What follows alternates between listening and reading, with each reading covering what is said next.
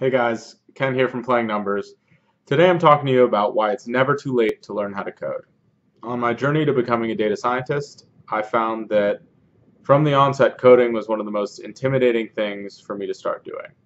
After I really started getting into it, I think I took a couple courses on Codecademy, I realized that it was all about problem solving and that the concepts were fairly straightforward.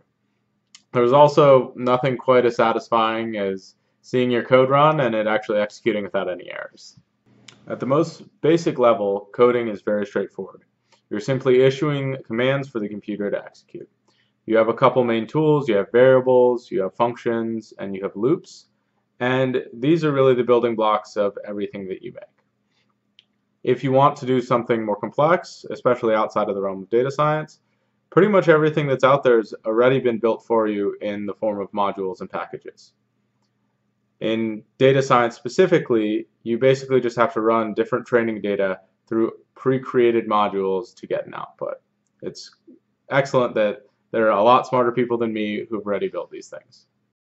It definitely helps to have an understanding of the underlying code, especially the math associated with some of these algorithms, but it's not by any means a necessity. I'm also a believer that there are very few people out there that actually know how to code. I've gotten my master's in computer science, and I still don't think that I'm by any means a proficient coder. I know where to look when I have a question, and I am looking far more often than I'm actually typing into a development environment. Stack Overflow and the documentation for any of the modules you're using is far more valuable than memorizing a whole bunch of code. Learning this skill is also very accessible because there's so many free resources out there online.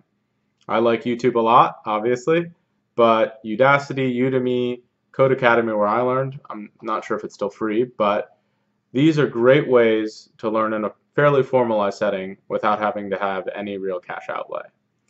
I think that if you have a specific learning style, there's definitely a way to find something that caters to your needs online somewhere.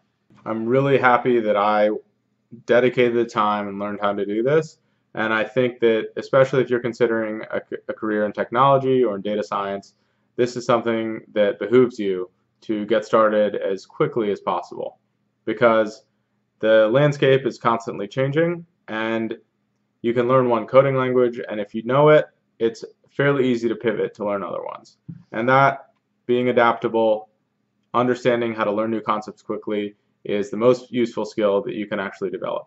Thank you so much for watching this video. If you enjoyed it, please like it. If you enjoy more content like this, please shoot me a subscribe. Thank you so much.